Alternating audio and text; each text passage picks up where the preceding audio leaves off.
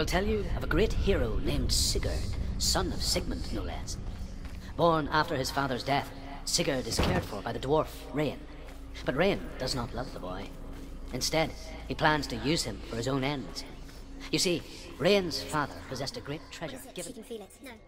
Don't open the door. No, go in. Don't turn back. Turn back. They can't stop me. Then do it. She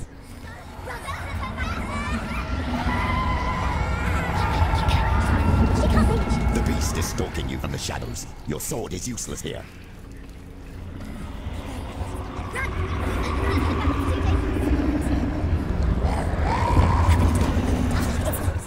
She can't remember when it started. When her mother lost her smile. Her eyes gazing past her towards a world she could not see. This is what happens if you reach for the underworld, he said. It was a lot to take in for a child.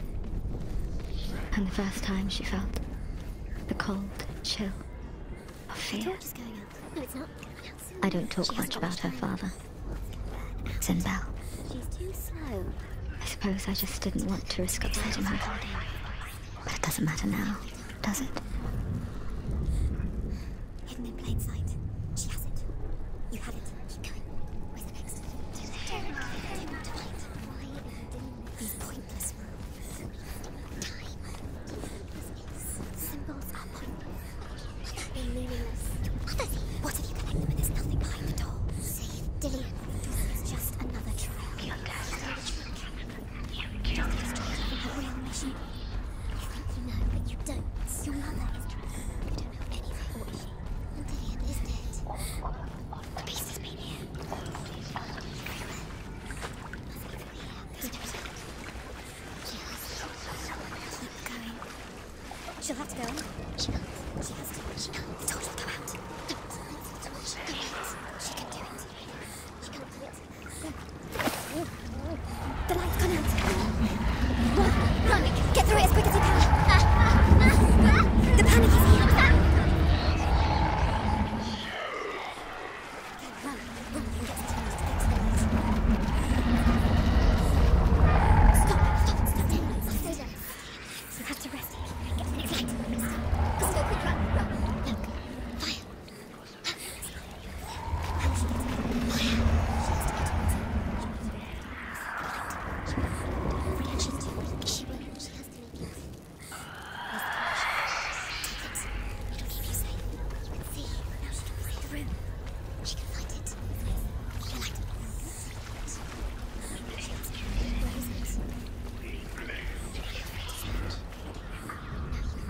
Sigurd learns that Brynhild had once disobeyed Odin, and so he had her punished, stuck her with a sleek thorn, and put her body within a rampart of burning shields. Only a man who knew no fear would ever reach her. But like me, Sigurd is fearless and passes through the flames, just as I did, and wakes the sleeping warrior girl. She teaches him the secret wisdom of runes, namely victory runes, ship runes. This place. It reminds her of the isolating, suffocating darkness that she lived through as a young girl.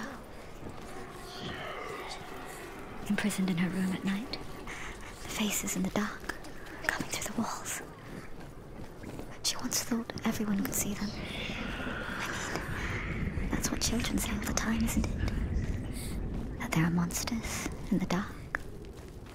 By the time she realized that only she could see them, her father, Zinbel, could see the monster in her.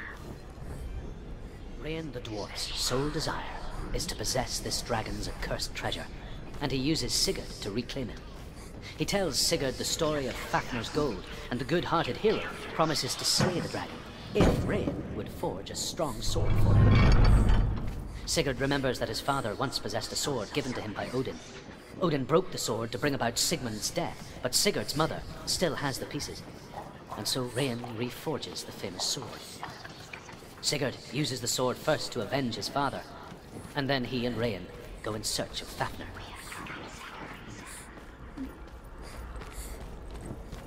The light won't save her now. She can sense it.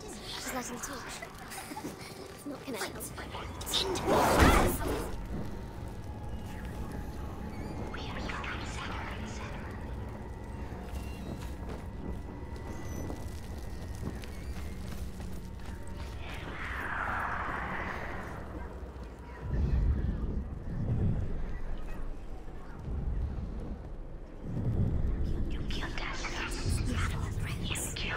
Do you feel it?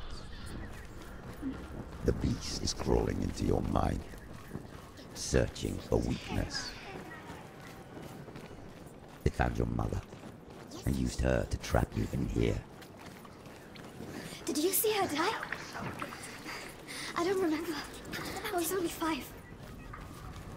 They told me she escaped the darkness, that she's with the gods. But what if they lied? What if the darkness took her and trapped her here? It's a trap. The beast is coming. Stupid baby.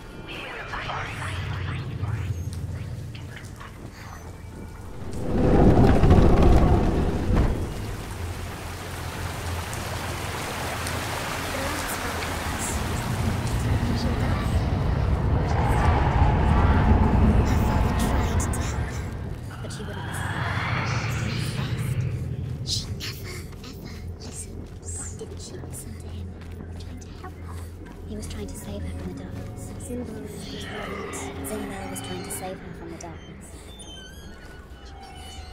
But she wouldn't listen. And now everyone else. She should have known. The dragon Fafnir is so large and deadly that it would be impossible to kill him face to face. But each day, Fafnir crawls across the heath to find water. So Sigurd digs a pit in the dragon's path and lies in wait in it. When Fafnir slithers overhead, Sigurd sinks his sword into the dragon up to the hilt. Sigurd leaps from the pit, and Fafnir sees his killer. He warns Sigurd that the treasure Sigurd kills the dragon. Rayan wants to keep Fafnir's gold all for himself.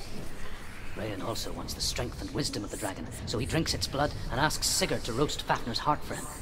Sigurd does so, but when he touches the roasted heart to see if it is done, he burns his finger. Without thinking, he licks his finger and tastes the dragon's blood. In that moment, he understands the language of dragons and hears them talk nearby.